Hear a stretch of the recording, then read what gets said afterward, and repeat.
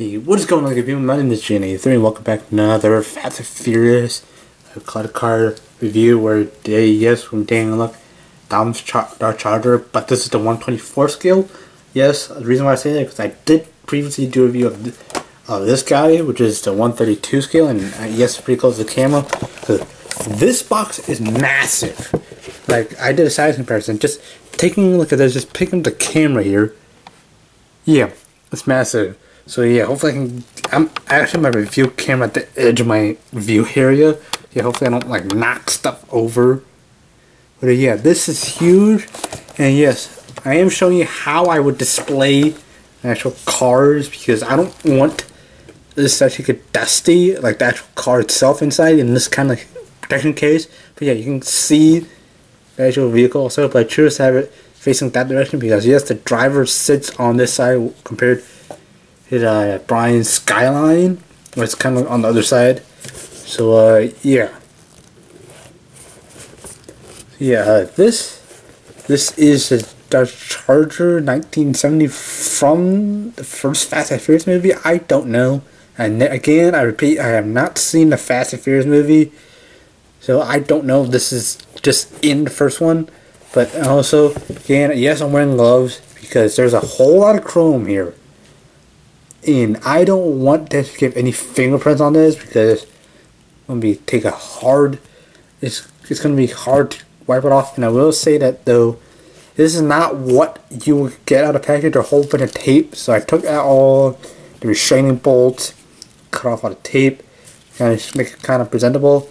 And yes, I will say that if you do have tape and you don't really mind displaying this with the tape on, I will point out certain parts where tape is intended. And yes, this has added features that the 132 scale doesn't have because obviously too small to fit in. So yeah, again, spin on the side. Yeah, you do have the actual Dodge Charger, which really doesn't look like the one in the box.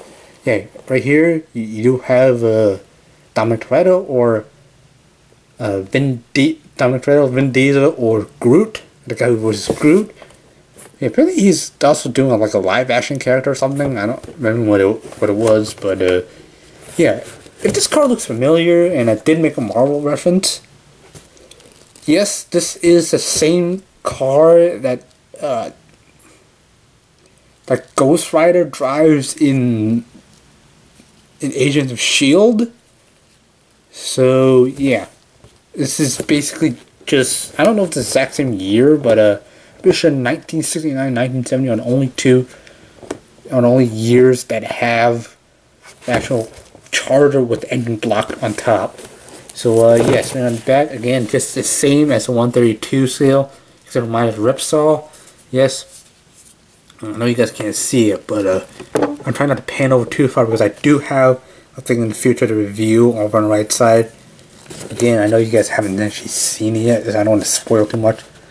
But yeah, I have seen this in the 124 scale. I have not seen the 132 version. I have not seen this in Mr. Little Nobody. If you guys don't know, apparently that's Scott Eastwood. I don't know. Like, just look up Clint Eastwood. Yeah, apparently I think they're related. I don't know. I'm not really that into movies, but yeah, Scott Eastwood. Or if you guys watch Pacific Rim, yeah, same guy, Scott Eastwood. So yeah, you get the Dodge Charger RT, which is the exact same. So yeah, so let's kind of do an unboxing here, kind of reveal. But yeah, so let's take this out and make sure I don't knock over anything. Yes, this is a lot heavier because this is all 100% metal. And first thing I will talk about is that I don't know if the camera's coming across, but yeah, tape. There's tape here to hold the actual hood of the car, because if you don't, apparently it doesn't want to fall out. Oh well. But when I did get the actual one, this one was actually, oh great, well now you don't want to fall out. But yeah, it's not apparently not so secure. But this, you don't want to pull on the engine block because this is secured at the bottom. But yeah, well, good job. Apparently not falling out. But the tape was there to hold the actual hood of the car in place, because one, the hood is actually not attached to anything. It's for shipping purposes. So, well, yeah, as you see, there we go. It actually pops off. So it's kind of actually like hoping there's actually more just like this, so you can see more fuel things. But yeah, this actually does pop off. So the tape is there just to prevent this from moving during the shipping. And there's no attachment, so if you do see kind of a jar or it's kind of skew slightly on the actual when you get this in a package, don't worry. It's meant to actually kind of detach a little, so for kids. But again, yes, this is a collector's item. Again, it still says A+ on the package. But yeah, only people above like the age of like 16 will naturally understand the significance of actually this car. Apparently, every fan of the Fast and Furious franchise really actually likes this. So yeah, this actually rolls very well. Hopefully I'm not knocking stuff around. Like, hopefully I don't break the camera. But yeah, this rolls very well. Even better than, man, did I speak English? Even better than the actual 132 scale. And yeah, it rolls very well. You got the nice chrome rims, same thing in there, but it's a lot more detailed because, of course, obviously, there's a lot more room. But yeah, we'll be doing a comparison there. Now, taking the details, obviously, apparently this one doesn't actually have an actual like side view mirror.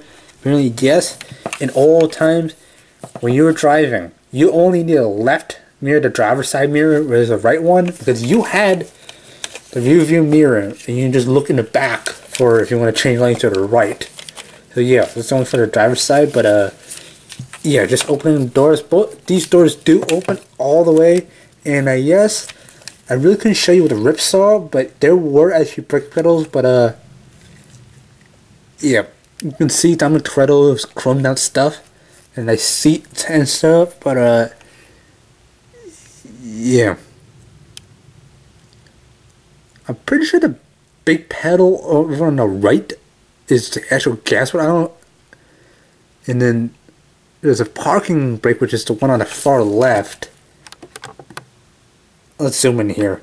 Yeah, that big one on the right, largest one, that's a gas pedal. The middle, the one next to it, like right,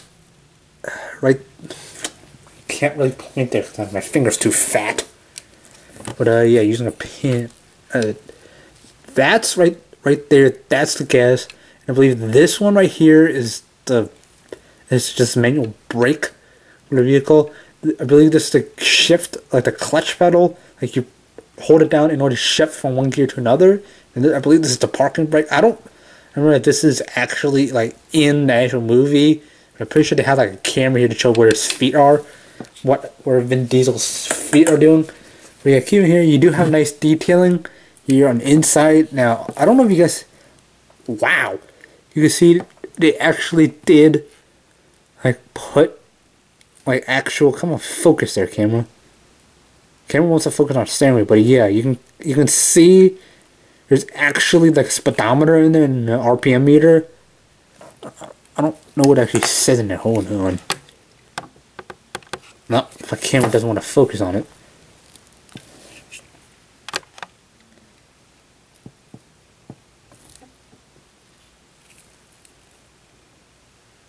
It actually says RPM right on there.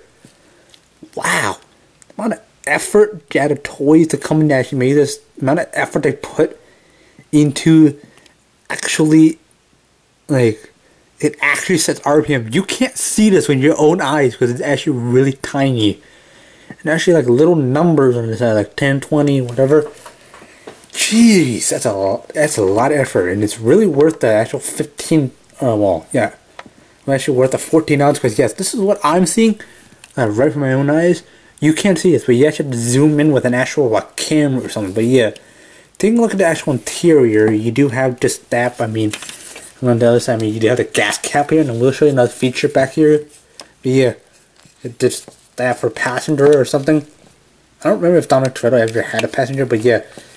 Closing these doors, and before I actually get to the actual detailing, just getting a size comparison out of the way. I'm going to be bringing out the 132 scale. Hopefully I can sign right, but yeah, bringing out the 132 scale, and it's just compare this one has a matte finish, which is just like there's no gloss, there's no reflectiveness. Here's a metallic, completely metallic finish, just like the actual rims. But yeah, this is a fingerprint magnet, which is why I'm actually wearing gloves. So I don't actually want to get fingerprint on it, just so you can see the size difference. 132 scale, 124 scale. The amount of detail on this is actually effortless. This says RT on there. This does not say RT because it really couldn't fit much. And I don't believe this actually had an actual. No, this did not actually have the actual like speedometer like this one had. Which I applaud Jada Toys for trying to squeeze every little detail in there. Amazing effort, A+ for effort for this. But actually not A+, just an A for effort, because some of the screws on this, like for this one, we'll talk about this at the end, but I did get 2 different set of screws, like a pair of screws. I do have the screws right here. I will show you what it is. But yeah, on here you do have, oh, and also picking up here, I noticed they put in a lot of chrome effort in here. But yeah, just taking off the actual wheel itself, there's incredible amount of detail. And yeah, you do see the actual brake pads. If you look here, you can see immense amount of detail. This one didn't have it because obviously it's a little too small. But yeah, you do see the brakes and the actual like wheel, the disc like that spins when you actually drive it. But yeah, you do see the chromed out like these. This one's here, chrome, whereas this one actually isn't. But yeah, you also have the back one. Oh, this one, actual hood is about to fall off. But yeah, putting this down so I can actually zoom in.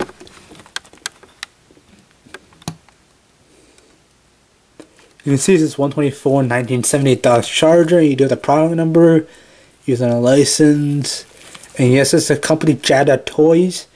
Yes, again, amazing effort that's put in on all the details again. What I was talking about for Phillips head screw, this is like the plus size screwdriver. Not the plus size, it's a screwdriver that looks like it's plus sign, not a plus size. Jesus, my English is all wrong. But yeah, now another detailing, obviously, well, you can clearly see a brake pad and also the reflectiveness. Now, they really didn't have to do this. Like, Jada Toys didn't have to do this, but yeah, the trunk, or if you guys are in England or somewhere else, not foreign, but yeah, the boot, the car is actually just, it actually opens. I mean, didn't have to do it, but yeah, but compare that to this, just huge difference. Now I did see this again, the 132 scale in a matte finish where it wasn't reflective, and just to show a metallic finish. One, you can see the camera, you can also see me. But yeah, this is no reflective in the matte paint. It's not like metallic paint like this. Whereas, yeah, this is just a little fingerprint magnet. Now, again, this is a very rare find, the 132 scale. But yeah, I'd be more likely to display this on the shelf compared to this. I'd probably be, well, that's if you want to put it in your office or something where it's like not as dusty as my house, because, well, dust just gets everywhere. If you don't really remove after like a week or so, dust just settles everywhere. But yeah, just detailing again. Yes, you do have the engine block, which is the exact same thing but on a bigger scale of the 132 version. And yeah, you can see, I'll see my light, and there's also light right behind, right there. So yeah, this fan light. But yeah, I don't know what, but yeah, the package shows it should be red. I know it seems red, but I'm, as you saw in this here, I'm wearing a red shirt. So yeah, like the internal should be red. Internal, what am I talking about? But yeah, so just overall, this is worth the price of around $14, $20. But the thing is, Jada Toys tends to like screw things on a bit too tight, or just like not make the screws like worth it. Just to actually do like a comparison, let me show you the 2 screws that I actually did get on mine.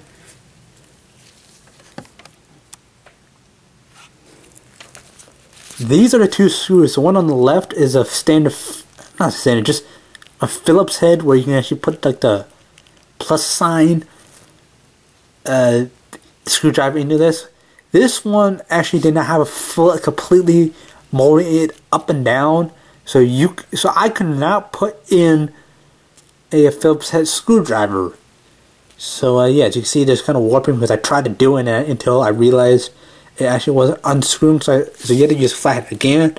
You can use a flathead for this because the horizontal ones you can see right now, that fits a flathead screwdriver.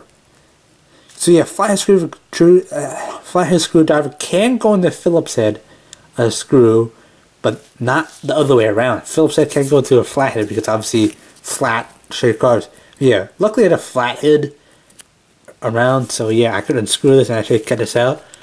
But yeah, that's my only kind of major nitpick was.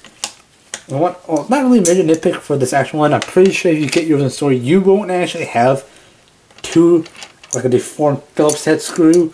So, yeah. Again, that's gonna wrap it up. Again, before I actually close this off, I see that 99% of my viewers aren't subscribers. So yeah, most of my viewers come from non-subscribers. So if you do want to be constantly being notified whenever I upload, please be sure to hit that subscribe button. If you do want to hit that bell, hit that bell next to it, just feel free. It'll alert you whenever I upload, which is usually on Wednesdays, like sometime in early afternoon. So yeah, so that's just my plug for the end of this video. So yeah, again, if you've enjoyed, please be sure to hit that subscribe button for all you 99% of my viewers that aren't even subscribed to me. So yeah, guys. Thank you guys so much for watching, and fly hard, pilots!